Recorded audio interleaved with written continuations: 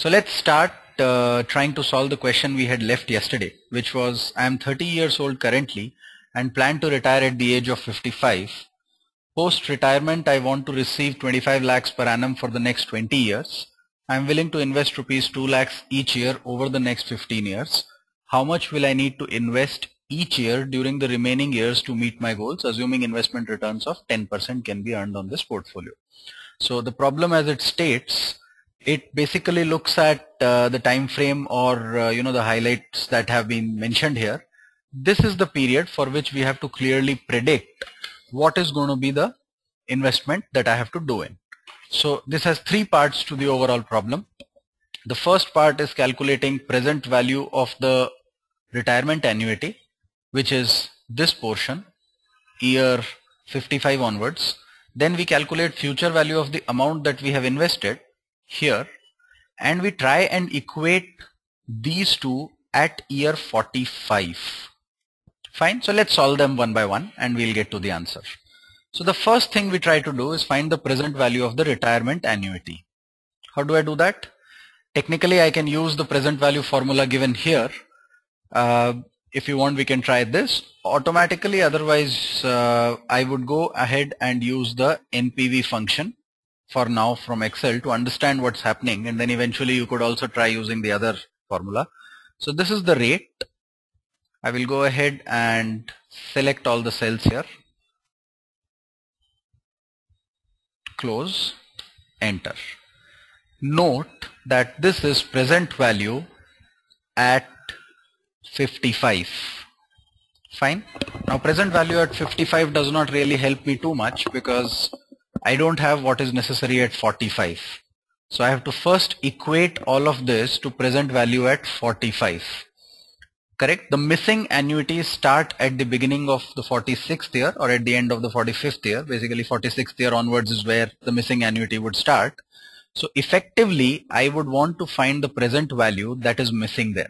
Right? So let me just calculate present value at 45 years. How do I do that? I just take this number, divide by 1 plus 10% to the power 10. Correct? So I get this number, which is 82.1 lakhs is the present value of the retirement cash flows at the year 45. Correct?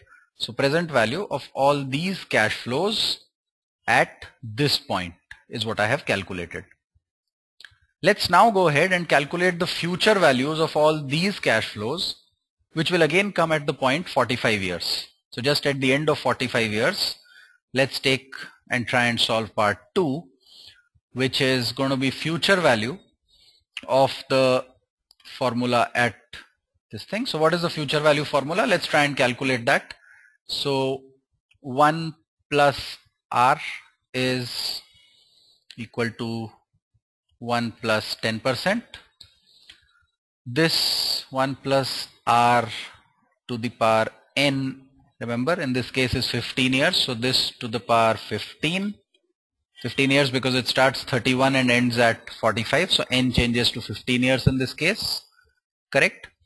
I subtract 1 from this. So that gives me this minus 1. I divide this. So I have gotten the numerator now for this. So this portion, the numerator is now available with me. I will now divide with this rate here. So let's divide with the rate to get the entire present value, future value factor. I divide this by 10%. When I multiply this with each annuity, I will get the future value at 45, which is equal to this multiplied by the annuity. So 63.54 is the future value of all these cash flows as I end. So let me just try and elaborate on that. What does this mean? What this effectively means that this set of cash flows would end up giving me 63.5 lakhs at the end of 45 years. This set of cash flows will need 82.1 lakhs at the same time.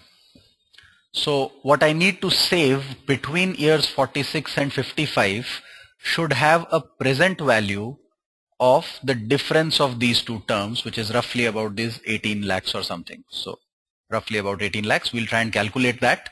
This is the present value that this entire equation should have. And whatever has this present value, I have to solve for the annuity in that context. Correct?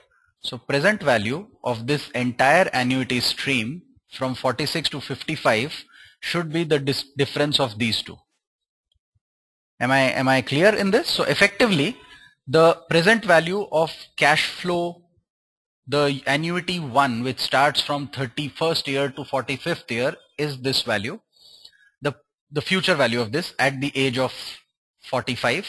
The present value of the final retirement annuity that I have to calculate at the age of 45 is this much. The difference is what is to be funded using the new annuity. So let's try and solve for that now. So let's erase that and try and solve for this. So what I'm looking at, the third part, is that present value at 45 should be equal to, of the new annuity, of annuity 2, should be equal to this minus this, which is 18.51. This is the present value number. I need to solve for A. Once again, let's try and solve for 1 plus R. So this is equal to 110%. 1 plus R to the power N. Remember, this time N is 10. So to the power 10, only 10 years, from years 45 to 55. So I solve for that. I take the reciprocal of this. So it is 1 divided by this. This is the reciprocal. I subtract this from 1. So 1 minus this. This part is the numerator of the equation. 1 minus 1 divided by 1 plus R to the power N. This is what I get as the numerator. As I divide this number by the rate,